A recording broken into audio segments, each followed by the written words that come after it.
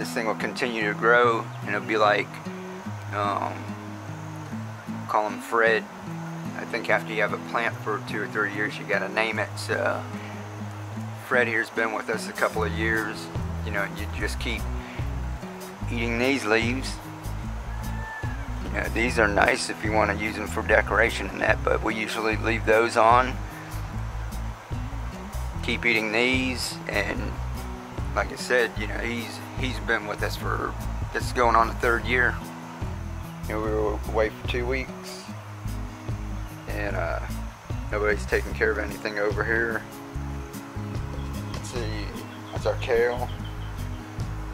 It's got a couple of, you know, bad leaves down here that we have to get rid of, but you know, if we're not taking care of it for 2 weeks, you know, just leaving it, he's done pretty good.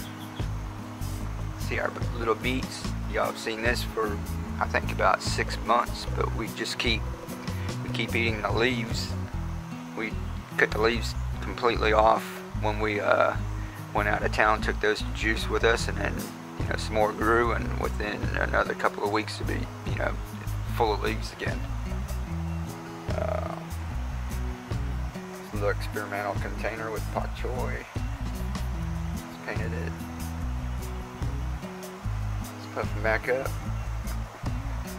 And I don't know, that's a whole lot of, you know, that's past the microgreen stage, but I was just gonna let that dry up so I could start over, and my wife put a little more water in it and puff back up, so probably gonna make a salad out of that. Cut it down, put a little ginger, soy, garlic, a little agave, be good. Amaranth is doing good. Our beans. Like I said, I didn't expect any beans on here. You saw before I left, it just started to have some flowers, but basically this was my sacrificial plant because, as you can see, the leaf miners love it, and I found out that they like this better than my pak choi. So since these like sprouted really easy and I put them over here, the leaf miners all attacked this and they stayed off my pak choi. So this was basically going to be my sacrificial plant, and so I just left it, and before I left town, there's a little flower right down there. Started flowering, so I just left it, and Sunday when I came home I put 1 gallon of water in it because it was getting dry. And I came back yesterday. It's full of beans.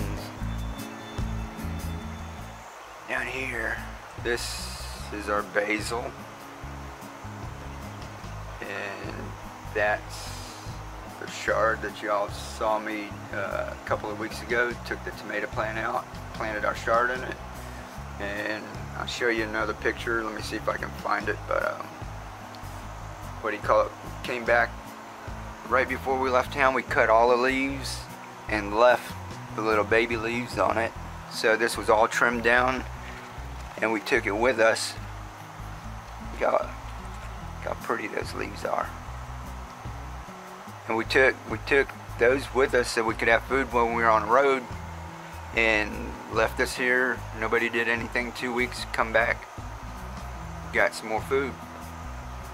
And what we'll do is we'll just keep trimming those top leaves, putting them in our juice, put them in our salads, spring rolls, what have you, and this thing will continue to grow. This basil, if y'all can afford one of these containers, this was I think about $12, but let's look inside. Yeah, see, the roots are good. Oops, lose my basil. No algae because it's dark, and this thing's only used about 1 or 2 gallons of water.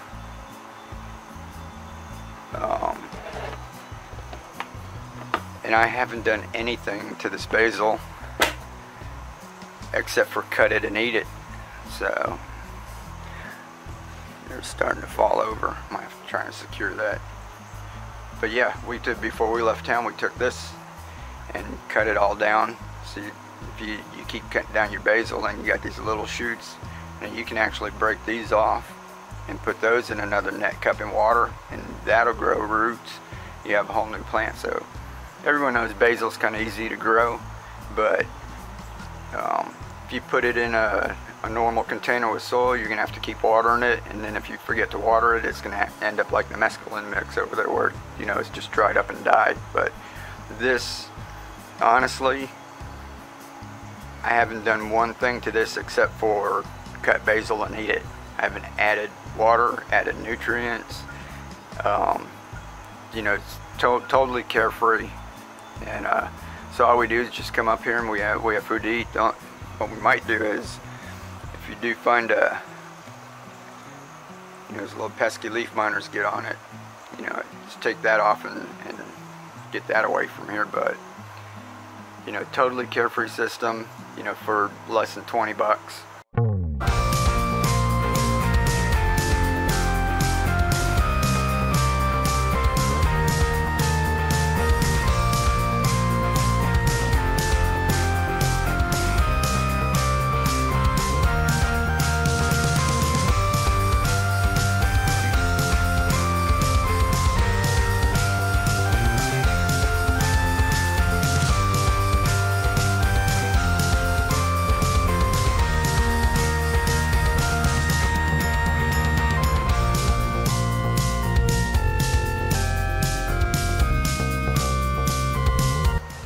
I'll just keep eating pesto and margarita pizza and caprese salad. So we'll just let those guys go. We'll just keep cutting them and keep eating them, and I won't fill any nutrients into it. I'll give you all updates and see how much it uses. But I'll tell you what, because this basil's easy to grow and I got it all over the place. This basil, I'm not even going to add anything to that even as it gets low. We're going to see how long it takes for it to use all of that. And the nutrients, I'm not even going to mess with the nutrients.